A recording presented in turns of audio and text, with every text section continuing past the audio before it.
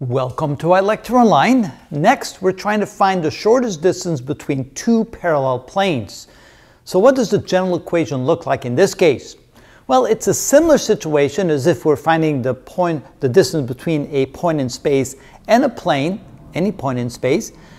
But in this case, we don't know what that point is. So if we take two planes, we need one point on this plane, an arbitrary point on the other plane, to find the distance between the two, but then we don't know what that point is. And that's the big difference. So the approach is the same, except the point on the second plane is not known. So how do we get around that problem? Well, we can find any point on the second plane by doing a simple trick. What we're going to do is we're going to set two of the three variables, in this case y and z, equal to 0, in the equation of the second plane. When we do that, then let's assume that this is the equation in the second plane. We set the y equal to 0, the z equal to 0, and all we have left is 8x, and of course we'll call it sub 2 because I want to indicate that's the second plane, so a sub 2 times x plus d sub 2 equals 0. So x in that case will equal negative d2 over a2.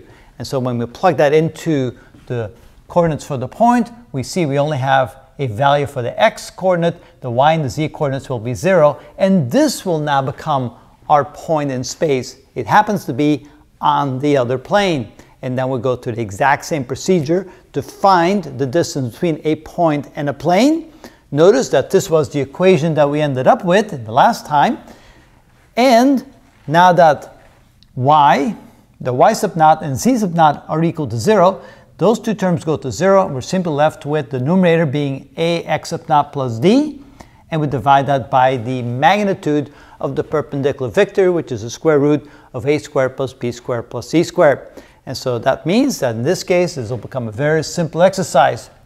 But again, the general equation will be the same. We just need to find that point in space, which happens to be on that second plane, by setting two of the three variables equal to 0 in the equation of that second plane. Now it doesn't have to be y and z, it could be x and y or x and z. Two of the three will do, and then we'll be able to solve it in the exact same way.